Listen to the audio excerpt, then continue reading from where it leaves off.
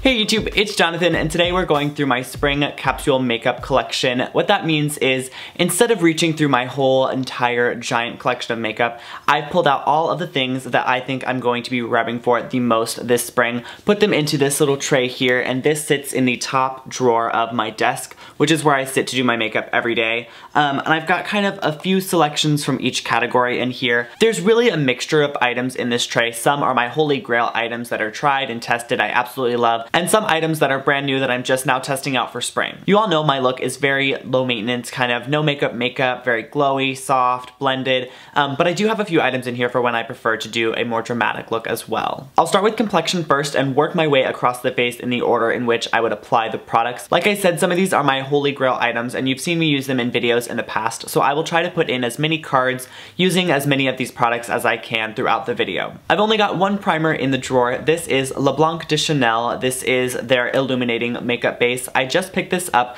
about a week and a half ago and I've worn it practically every day since then. Not only under my makeup, but I do like to mix it in with my foundations to sort of give them a sheer glowy effect. This smells amazing. It smells like Chanel makeup. It smells just like the Le Beige powder. So far so good with this product. I really like the way that it gives my skin great glow, but it's not oily or greasy glow, if that makes sense. It just brightens up the skin. I've got two foundations to talk about today. Both come from Lancome. The first one is my everyday foundation. This is Taunt Miracle. I wear the shade 140N, and this is a very lightweight, but I wouldn't call it too sheer. It's more of a medium coverage foundation. I like to put one pump of this on the back of my hand with half a drop of the Le Blanc de Chanel, mix them together, and I apply it with a flat kabuki brush. For me, it's perfect every day because it gives me the right blend of coverage and glow and comfortability, and it wears really well throughout the day without a whole bunch of powder on top of it. When I need a bit more coverage, I reach for this one. This is Taunt Idole Ultra Makeup Stick in the shade 140 as well. That's my color across the board with Lancome foundations. I really like this because it is so user-friendly. It's just a makeup stick. You literally draw it right onto your face. You can blend it in with your fingers, a beauty blender, or a brush. I, again, like to use a flat kabuki brush with this. And this is the first ever matte foundation I've actually enjoyed to wear. It just looks very natural and flawless. And this is something I can definitely see myself enjoying for summer, especially for travel, because it is literally so dinky. It pops right into the makeup bag. It doesn't take up too much space, and you can use it as your concealer as well. Speaking of concealer, I've got two to talk about today. The one I'm wearing now is this from NARS. It is the Radiant Creamy Concealer in Light 2 Vanilla. This is amazing if you want full, flawless coverage. I've got this on under my eyes as well as around my nose and on a few blemishes. This is amazing for coverage. This has been one of my holy grail concealers for quite a while. And then the other one I have here is the Lancome Effaceurs Waterproof in the shade 210 Light Buff. This is a little bit softer and more natural. Sometimes this is what I'll reach for when I don't want to wear a full face of foundation and I just kind of have key areas that I want to cover up because it is lightweight and blendable like a foundation. And it also works really well as an eyeshadow primer because of the waterproof kind of texture. Another brand new item to me is this from Lancome. It is their Miracle CC Cushion Color Correcting Primer in the shade 3 Pinky Peach. I picked this up a couple days ago from Sephora while I was looking at their whole new color correcting section, and I ended up picking this one up because I liked the cushion idea and the packaging is just so adorable. This you can use with the little sponge that comes with it. I prefer to use it with a concealer brush because I think it puts the pigment on a little bit better, and I apply this just before a concealer. Obviously, I've only got one powder in here, and it is Chanel Le Beige. This is my absolute holy grail powder. I love it so much. I'm not gonna harp on about it because you've seen me use this probably in 40 or 50 videos. My leg is asleep. My leg. Now moving on to cheeks, the first thing I have to talk about is this cream blush from Bourjois. This is in the shade 3 Rose Tender. It is a very soft, natural pink, and everyone needs a good pink blush for the spring, but I do have a couple of other colors of blush as well. The blush I reach for most days is Miel Glacé from Lancome. It looks a little bit like nothing in the pan. It looks a little bit boring and beige, but when you blend it on the skin, it suddenly gets a little bit warmer. It's got a nice luminosity to it, and it leaves the cheeks looking nice and fresh. The last blush I have is in a palette. This is a Blush Subtil palette, which is a contouring set from Lancome in the shade Nectar Lace. It's got the contour shade, which is a nice ashy color, a peachy blush, and a warm highlight. I saw my friend on YouTube, Laura Newseth, use one of these in a video and I absolutely fell in love. The one she used was a little bit more pink, which suited her skin tone very well, and I chose this one because it was a little bit warmer and I really like peachy blushes, and I absolutely love it. It's a great contour shade. Speaking of contouring, I've got a cream contouring product in here as well. This is the Le Duo from Lancome.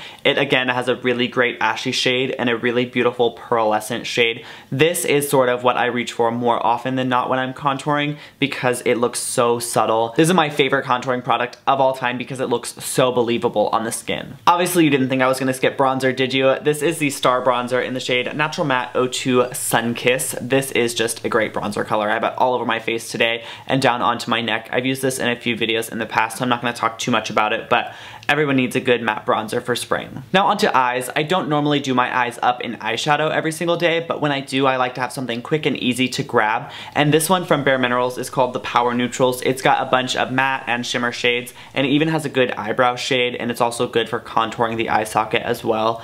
So it's just kind of something easy to grab. I probably won't use it all that much, but it's great to have on hand. I've got 2 bottles of dark brown Definicils, one in the regular formula and one in waterproof, which I've been really liking lately. I've been a regular mascara wearer for such a long time, but since I really like to give my lashes a good curl, I've found that the waterproof does really help to hold the curl much longer. When I want to have a bit more fun with my eyes, I do have a liquid liner in here as well. This is a metallic taupey shade. If you watched my metallic liquid liner video, you'll recognize this. This is Art Liner in the shade Ice Black. I've got 3 brow products, only 2 of which I use for brows. The other one is Sourcil Tint. It's a brow marker.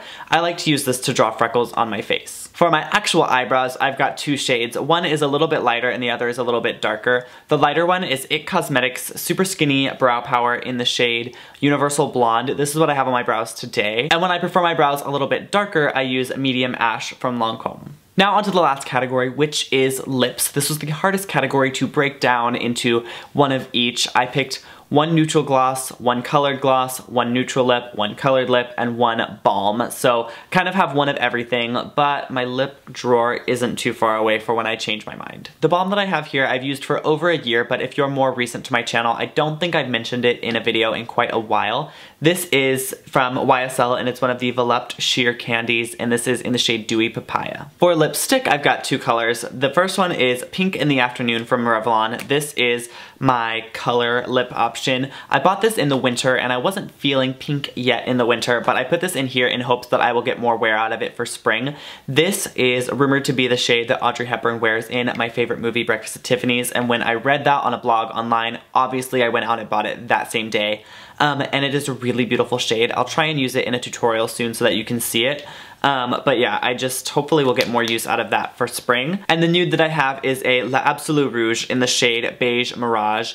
This you've seen me use in a few videos. For me, this is the perfect shade of nude. It's not too cool, it's not too warm, it's not so overly pigmented that I feel like my face is washed out, but it does give me enough pigment to take the natural pinkness out of my lips and just leave them very neutral. And the last 2 items are both glosses. These are both brand new to me. This I've had for about a week, and this I've had for like 3 hours. This is the Clarins Instant Light Natural Lip Perfector. I've worn this practically every single day since I bought it. Oh my gosh. It smells so good, it feels so good on the lips, it doesn't feel sticky at all, and it just leaves the lips looking nice and dewy, but not like overly glossy and wet, and I'm into it. The last item showed up in my mailbox just a few hours ago. This is the Lancome Juicy Shaker. You all can tell probably that I am a Lancome fan and I absolutely love their cosmetics. I am so hyped for this product. I've seen so many videos of international YouTubers use them because they're out in some other countries, just not here in America yet until April 21st.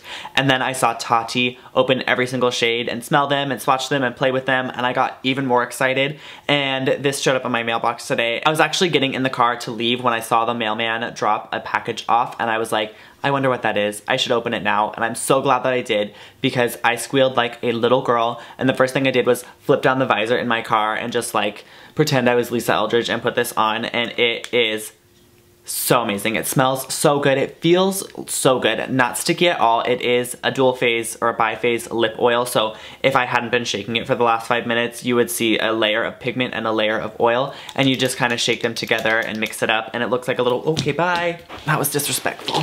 Throwing stuff around. And obviously it's called Juicy Shaker because it looks like a little cocktail shaker and you have to shake it up. And I am so ready for these to come out in April. You know, I'm already like looking online at all of the swatches. There's like 4 that I want really bad. Freedom of Peach, whichever the orange one was, Meant to Be, I'm So Honey, I think is one of them. I want them all. Anyways, enough of me rambling about lip gloss. That is it. This is the video. I hope you all enjoyed this. If you want to see this every season when I switch out items for summer and for fall and for winter, go ahead and give me a big thumbs up and leave that in the comments below. If you have any suggestions for items you think I would enjoy this spring, leave those down there as well. While you're down there, open up my description box because I'll have a link to everything that I talked about today that is available in the description box for you to click on and to check out. Also look down there for my social media. If you don't get enough of me here on YouTube, you can check me out on Facebook. You can also check me out on Instagram, Twitter, and Snapchat. All of those things are at JonJonTalks. Click on my face now if you're not already subscribed to my channel and you'd like to be here every Monday and Thursday to see my new videos, and I'll see you all next time. Bye! And just think about where the sun would naturally hit your face and where freckles would naturally occur for you.